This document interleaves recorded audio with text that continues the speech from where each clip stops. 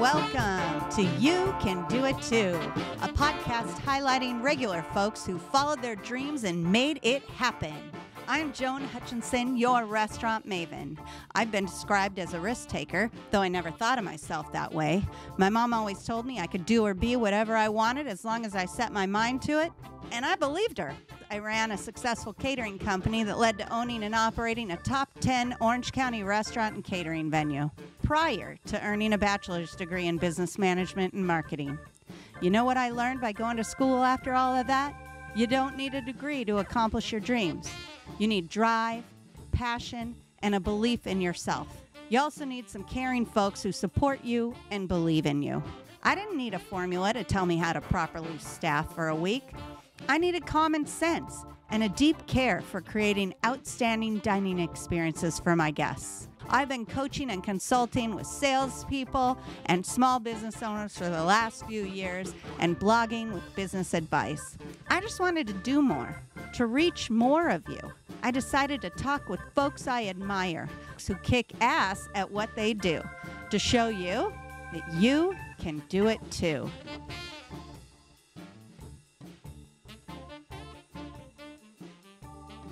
All right. Thank you, everybody, for joining me today. I'm Joan Hutchinson, your restaurant maven, and today I am talking with Matt Wilson. Matt is a visionary entrepreneur with a passion for creativity and business. Born and raised in my home state of California, Matt began as a teenager working in retail nursery sales. With a unique ability to craft awe-inspiring landscaped environments featuring artificial rock waterfalls during his time in San Francisco, Matt's foundation for creativity and forward thinking was firmly established. Matt spent a lot of time in his kitchen and took an opportunity to become co-owner of Tucanu's, a restaurant in Costa Rica. Now Matt has written a book titled Other Side of the Money Tree: Secret Marketing Perspectives for Small Business Success. In this comprehensive guide, Matt shares his journey of navigating the turbulent waters of the pandemic, which forced his restaurant to close. Despite adversity, he emerged stronger with unique marketing perspectives that transcend industries and elevate small businesses to new heights. In his book, he talks about the art of brand storytelling and how to captivate your target audience with compelling narratives. He also shares how to embrace the digital landscape, master data-driven decision-making, and harness the potential of impactful content to position your brand as an industry authority. He teaches you how to empower yourself with strategies to navigate challenges, learn from failures, and build sustainable success for your small business. Welcome, Matt. Hi, Joan. Happy to be here. Happy to meet you. Yes, so good to meet you. And I'm so really excited to hear all about you and your journey. So thanks again for joining me. Absolutely. So you're going along and you are creating these awesome landscapes for people. What possessed you to get into the restaurant business? Honestly, Joan, my wife and I, it snuck up on us. We realized that we were complaining to each other inadvertently. We had no knowledge that it was coming out as complaints, but it was regular and it was daily about the grind and the urban density of the San Francisco Bay Area where we had lived for 25 years. Mm-hmm. And I think we just got worn down. The older we got, we said, this is just nonsense to spend an hour driving to Safeway, a local grocery store chain, or Home Depot to drive an hour home. It was nonsense. And we said there had to be more to life. And so we sat around the dining room table a few sessions, and I had been a pretty proficient home chef for 50 years and pretty talented for the last 30 years. And my wife excelled in social media marketing campaigns, marketing engagement. And so we thought we had a combined skill set that, we might do something. Mhm. So, long story short, I had purchased the property sometime before I met my second spouse, and she was surprised when I said we own property in Costa Rica. She said, "Well, let's go look at it." And we got there and we rubbed heads together and said, "Why don't we start a restaurant?" And so we did. Had either of you worked in a restaurant before? No, that would have been the easy approach. That would have been the normal, sane approach. So you got it's baptism by fire. Absolutely. But, in honesty, we both had, independent of each other, traveled extensively around the world. I Hmm. had eaten at the very finest restaurants on earth, and I've eaten in hundreds of restaurants on earth.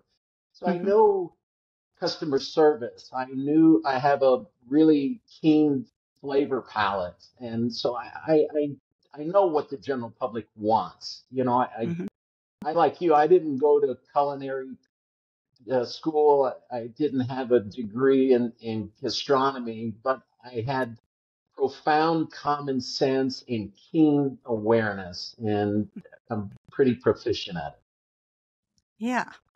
So so so you had this property and then you actually built the restaurant, or was So, the so to building be on there? clear, this is in the Pacific Northwest province of Costa Rica, the most Hmm. touristed portion in the what's called the Guanacaste province, and Hmm. I had bought a 2-acre ocean view property to build a home on.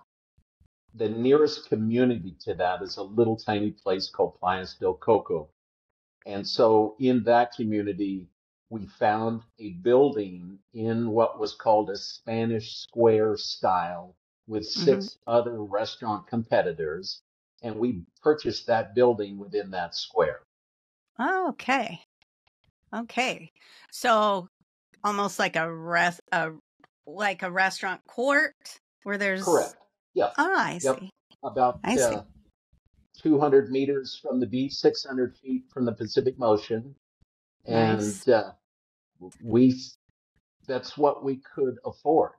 And Uh-huh. so we went about decorating the space, and we ultimately had wild and unexpected success. And to preface that, this place was only 600 square feet, Okay. 60 square meters. I mean, it was tiny with an upstairs loft and a Yeah. wash station outside the back of the building. And that was it. Nice. That's good. I always say the smaller the better, right? Correct. That's what I think. I That's what I think when it comes to a restaurant. The smaller the better, because exclusivity makes people want to be there. Well, more importantly, it doesn't risk everything that you have to prove your concept. It gives All right. you a little bit of runway and the ability to watch every aspect of your new business with Right. some certainty. So were you working in the kitchen? Joan, I created all of the recipes from scratch, Okay. and a very, very, very passionate cook. I'm obsessive. I'm obnoxious about flavors and hypercritical of my competitors. Okay. Unfortunately, it makes going out to dinner with my spouse these days very difficult because she's tired of my complaining. But Hmm. I created all the recipes, including all the beverages, all of our menu items. And in addition to that, I even enhanced manufactured products like ketchup, mayonnaise, and sour cream. I put our own stamp on it, all under the pretense of eliminating as much competition as humanly possible. I didn't want somebody to Wow. come along and say, "Hey, you have the best French fries and ketchup in town. We're going to copy you." They couldn't because of what we did. Nice. Very nice. I like that. All right, I have a ton more questions to ask Yeah, you, but fire away. before we move there, I've got to hear from my sponsors. So let's take a quick break and we'll be right back. I am lucky to have some amazing award-winning cheeses right up the road. Door Artisan Cheese in Egg Harbor, Wisconsin offers small batch cheeses that have been winning awards for years. And in Wisconsin, that's some tough competition. You don't have to live in Door County to get these cheeses, though. Just go to doorartisancheese.com and check out their selection. Their most popular is the Top Hat Cheddar, but my favorite is their beer-washed Gouda called Valmy. Check them out for yourself at doorartisancheese.com. If you're an expert in your field, have a unique story to tell, or an interesting point of view, it's time to explore the world of podcasting with Kitcaster, a podcast booking agency. You can expect a completely customized concierge service from their staff of communication experts. Kitcaster is your secret weapon in podcasting for business. Your audience is waiting to hear from you. Go to kitcaster.com/maven to apply for a special offer for friends of this podcast. Welcome back, everybody. You are listening to You Can Do It Too. I'm Joan Hutchinson, your restaurant maven, and I am with Matt Wilson, whose company Secret Sauce for Success we're going to talk about next, right? So I'm assuming Secret Sauce for Success came prior to your book, because you've also That written this book, right? so I my whole backstory was once COVID destroyed our hopes and dreams for the near future. I Mm-hmm. got into writing content, marketing content, after observing how hard, how long, and how difficult the Costa Rican population worked to achieve very, very little return for their efforts. And so I took it upon myself to start writing marketing content in a hopes of sharing that with them through a defunct Facebook group called How to Make More Money Selling to Gringos. And so I I set Matt! about I set about writing. Now listen to this. This is how obsessive I became with my free time. I wrote a blog every single day, 7 days a week for 7 months nonstop. And that Oh, content became my book, Other Side of the Money Tree. That was the offshoot project, and that's what our Facebook, uh, group is, the Secret Sauce for Success, to hopefully inspire and educate other mom and pop restaurateurs around the world to emulate our success. right, right. And So, everyone knows that COVID was just horrible, and especially for restaurants. I mean, there's low enough margin as it is. Everybody works really hard in that industry, and it definitely closed many, many, many doors.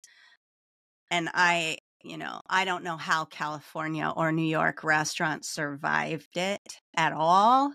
Um, it wasn't as bad for us here in the Midwest, but it was just horrible on the coast. And I guess since Costa Rica, where you were, was a big vacation spot, locals didn't vacation there. Or what was it like? so it was worse than that. The Costa Rican government closed Costa Rica. We were ordered, citizens in Costa Rica were ordered to shelter in place. That is off the beaches. You cannot go anywhere. Stay where you are and shelter in place. And you were allowed to go to the pharmacy, the doctor, the grocery store, or the gas station, dependent on the odd or even number of your vehicle's license plate on a Wednesday or a Sunday. And Wow, holy it, camole. it was 1970s gas it was it shortage. was unbelievable that to think that you couldn't go to a remote beach with not another soul legally. You couldn't. Wow. And Oh, so our place, remember, I just said 600 square feet. I'm going to jump ahead just a tad. When they allowed us to reopen, you could reopen at 50%.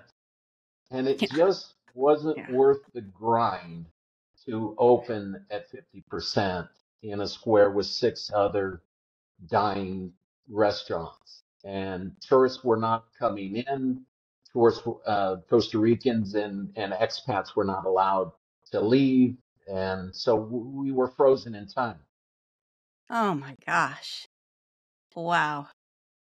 Wow. That is insanity. I'm so glad I didn't live there. I'm Well, it's sorry. a I'm sorry for beautiful. you. I will give a quick plug for Costa Rica. It's an absolutely stunning place to visit as a tourist. Hmm. However, I can't give my full endorsement after living there for 4 years to move there, but that's my own opinion. Oh my. Yes, I've heard it's gorgeous. I think I have some family who's been there, but I have We not. we were very, very proud of our accomplishment in that tiny, tiny little uh, money machine. We earned a staggering $1,000 a day net profit. Wow. And mind Wow. you, we both worked in addition to employees, but we were bringing in a 30% margin, $1,000 a day, and we rocketed to number one on TripAdvisor out of Wow. 922 competitors in a whopping 5 months of opening. Wow, that is phenomenal. That And is it won't be, phenomenal. it just won't be duplicated. It just won't, it would be a freak of nature if somebody could come along and duplicate that. But we did it. Right. It made all the more proud.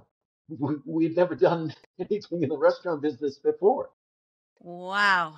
Wow, that is shocking. I mean, they say 3 to 10% is good. And I know a lot of restaurant coaches who say 20%, let's count on 20%. 30 is pretty phenomenal. I will tell you, we were pretty clever in the sense that we made every product from scratch or enhanced it, like I said. And Mm-hmm. we upsold nearly 40% of our tables, either our sour mandarin dessert tart to go, Mm-hmm. or one of our three salad dressings bottled to go, or our barbecue sauce to go. Mm-hmm. And so we upsold literally everybody and had just a phenomenal run with that. And Wow. extreme social media engagement. We were posting, my wife was posting 3 to 5 times a week, storytelling campaigns, and Mm-hmm. she's a commercial photographer as well. So the imagery was shocking. It's really Mm-hmm. spectacular stuff. It wasn't just another food picture from our kitchen. Right. Right. That always helps. So now you are coaching and consulting with small That is businesses. exactly correct. We ended up moving to San Miguel de Allende, an UNESCO World Heritage City in Mexico. We're about 3.5 hours west of Mexico City and about 4.5, 5 hours east of Puerto Vallarta. Okay. And I do consulting for mom and pop restaurants, like I said, around the world, and trying to Nice. get into food manufacturing just tiptoe at a time. I'm not jumping in with both feet, but I'm interested in getting some of our product line into major manufacturing uh, Hmm. when that opportunity ultimately presents itself.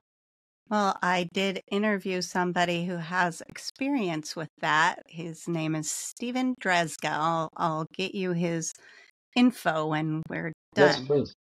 That would be awesome, Joe. Yeah, Really, really helpful. he is an importer, but he manufactured food in the past, and he's currently got a pasta sauce line that he does. So yeah, I'll get you his info. That would be really fun. Yeah. So now, so you wrote this blog, and then you decided to do a book, which it's for sale. So the Money Tree, the other side of the Money Tree is That's available correct. on Amazon, right? That's correct. That is correct. So, you self-published? Yes, yes, and that Okay. was really difficult. um, to write a book, I don't care who you are, to write a book takes a real focused discipline.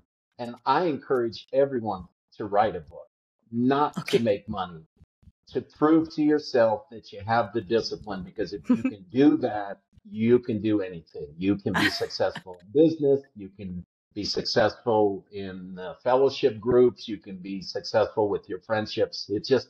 It takes a real focus mind to stick to it. But then my wife says, I'll format it for you. I'll put in the decorations and all of that for this book. And that took her weeks to make it look as attractive as it is Mm-hmm. to a much larger audience. But it's a real easy read in the sense that they're real short stories in big groups, like the topic of differentiation. I might have 6 or 8 stories to differentiation, or the psychology of marketing in easy to digest readings, so that you can read 1 or 2 or 6 a day and not feel burdened to keep going in a dull business book type format. It's for everybody from a mom and pop brick and mortar perspective. What you don't know, and it's that easy to interpret and apply to making Hmm. more money. So, and it's specifically for restaurant people, or is it? No, no, no. It's The book in is general. for anybody who's an entrepreneur, anybody. Right. Um, Right. however, I will say it's slanted or leans towards a brick and mortar location Mm-hmm. as opposed to online, but there's applicable content for both, but it leans towards brick and mortar more than the other. And but it is well rounded. It's literally for everybody. And it offers towards the back of the book, I give several suggestions on some really clever business ideas that run of the mill people just don't think of. Like, for example, starting a microgreens company in your kitchen, or growing edible seaweed in saltwater tanks in your backyard. Those are all possible, and those are already existing businesses that people do, but conventionally you wouldn't think or ever hear of those. And I try to offer that kind of stuff. Yeah, that's pretty cool. So your wife helped you not illustrate, but typeset and include photos and things like that. So the two of you That's work pretty well together, haven't strangled each other working together, huh? I can't answer that directly without smiling. I will say this. She won't do another restaurant with me. See, I know where she's coming from. Huh? But I My but husband, the chef, hears me say I the same thing. I couldn't I positively could not have done it without her. But when you have two very strong personalities, you must stay in your lane. And sometimes it's easy to jump into your spouse's lane to give your wisdom and opinion, which is not wanted or correct. Or correct. Okay. And that could be on your side or hers, right? Exactly. We're Exactly. not saying whose. So you've done all these totally different, well, the first two totally different things. You keep moving and growing clearly. So tell me about, let's see, what is the biggest lesson you learned? The biggest lesson I've learned in life or in the restaurant business? Well, I would say let's do both. Do the restaurant business first, and then I'd love to hear the biggest lesson you learned in Well, life. the biggest thing I learned is that you, first person, are more capable than you're aware of. And I think most people on earth are simply looking for permission. Permission. And this goes way back to even in your childhood where your parents allow you or give you permission to do something, or in college, professor gives you permission, or in society gives you permission that Hmm. you can do something. And so many people settle for what I call this redundant monkey see, monkey do. Everybody has a store, me too. Everybody sells cars, me too. Everybody starts a restaurant, me too. And there's no real differentiation or real clear approach to being unique in the terms of a Disneyland, an Uber, an Airbnb, a Zappos, before they were thought up by regular people like Hmm. you. And Hmm. I'm certainly not making a comparison to those giant multi-billion dollar machines, but they started as an idea in somebody's house. And all anybody wants is for their friends or their spouse or their family members to give them permission to try something that seems odd or quirky or scary or stupid from their perspective, including moving across town, moving across states, or for us, moving completely out of the country. And Hmm. we lost, a number of friends and acquaintances because they thought we were emotionally unstable. Why else would you leave the United States of America to go to Costa Rica to open a restaurant that you know nothing about? Hmm. And so I wonder how many people, how many young people are being held back because their parents or their community is not pushing them to experiment or expand their thinking beyond normalcy or societal normalcy. I really wonder. Hmm. It's that's a good point, and that's part of why I do this show, because we all need to know that if it's something that we're passionate about, we need to go for it. Right. Exactly. I mean, follow what drives you, and uh, jump over the hurdles, and see what comes of it. And often I often hear people say, you want to do something, and you have something in your mind, and you've got these big plans, and you start towards it, and then know that the end result is probably not going to be that, but it's just part of the journey, right? My daughter wanted to work with kids and thought she would be a teacher, and um, started, even when she was pretty young, was taking some child development classes, like in middle school even, and then did some in high school. And so then when she got to college, it was teacher. But even freshman year, she was saying, I don't know if I want to be that. But she continued on the education path until she was a junior and said, okay, this isn't what I want to do. And now she's in her master's program to be a therapist. But for children, her focus is still children. But, you Right. know, her path is just going to move along, and that's okay. Absolutely. I mean, it's Absolutely. your restaurant experience. That's you know, there's the example. Well, okay, so this, you know, horrible thing that's out of your control shuts you down. As long as you take something good from it, learn from it, and use it to move forward, But right? more importantly, Joan, the message is be be ready and be able to pivot. And that's a big chapter in my book, is the ability to pivot from what once was into something mightier.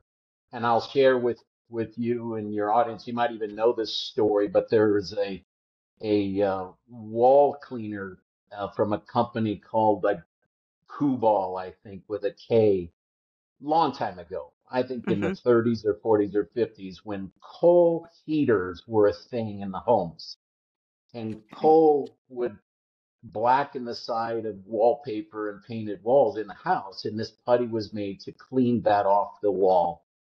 And as coal phased out in terms of gas heat or natural gas heat, Kubal was going out of business. There was nothing to do. But one day, somehow, miraculously, some woman or a wife of an employee had this stuff and took it to her kindergarten class. And they had made little shapes that entertained kids. It was perfectly safe. And I'll jump to the punchline, which you already know. And that became a Silly putty. $1 billion brand called Play Doh. Wow. That is the power of a pivot. So you Yeah, start down one path thinking that, you have to get over the finish line in it. You don't. You just simply have to see around the corner for another opportunity that's within the same sphere of, I guess, concept or idea. right, right. How to, yeah, take what you're doing and turn it into something else. That makes sense. I like that. That's a great way of thinking. I did talk about pivoting on my last episode because we had problems with our recording. And so my show was just me talking about how I had a problem with my recording. So guess what? You just get me today. Um, yeah, we have to pivot every single day. You know, there's something that you said. You said you have an uncanny ability to keenly observe human behavior and think on your feet. And that's so necessary in restaurants, but really in life, right? Well, I will share with you a little intimate detail about that I'm not proud of, but it's served me my whole life. I'm 65 years old, and I grew up with a father from East Texas, and that was back in the times of corporal punishment and pretty serious discipline. Hmm. And I'll just leave it at that. And if I wasn't hyper aware of what my dad asked me to do in terms of chores or get me or hand me, Hmm. I had a pretty serious, you know, time with Whooping. the consequences. Uh-huh. And so I learned to watch his facial affects. I learned where he had his eyes, what he was looking for, what he wanted, when he wanted it, how he wanted it. And it truly has trained me to read people's personality and energy very quickly. It's helped me tremendously in sales. It's kept me out of danger my whole life. And so I'm proud of the fact. I don't like how I got the lesson, but I'm proud of the results of the lesson because Right. it's really worked. It's really, I've observed it because, Joan, too many people these days are ridiculously busy being busy. They're not necessarily achieving anything or achieving great success, but as long as they're a hamster on the wheel, they feel they're accomplishing. And that's what I mean by busy. So Hmm. there is never been more opportunity for entrepreneurship in the history of the rotation of Earth, but for now. I mean, it's unlimited. However, too many people are too busy to look around and observe it. And in today's society, you have to be hyper creative and hyper aware to take advantage of the 20 million businesses that you could start that you would be an original in or could excel in above and beyond your competitors. Hmm.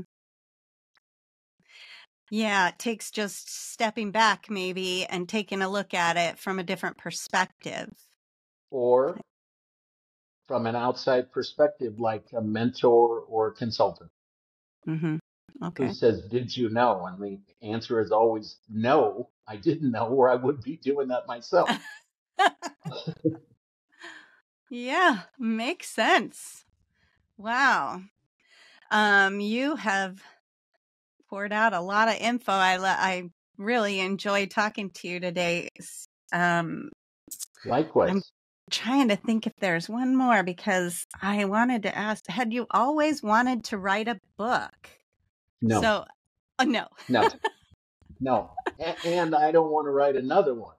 But, but, but Joan, I will tell you, I learned that I'm pretty good at writing, despite flunking an high school English course. Despite that, I enjoy writing, and with the advent of ChatGPT, uh, it corrects my punctuation and sometimes poor grammar, and it's enabled me to write really articulately and in my voice Mhm, and to get my ideas across. So there'd be no reason for somebody to say, well, I'm not a good writer, I don't like to write, because there's no excuses anymore.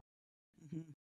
And like I'd mentioned earlier, just the exercise of doing it for the sheer discipline of it will open up creative portals in your head that you won't have realized or unlocked before that process. Awesome. I'm gonna get to work.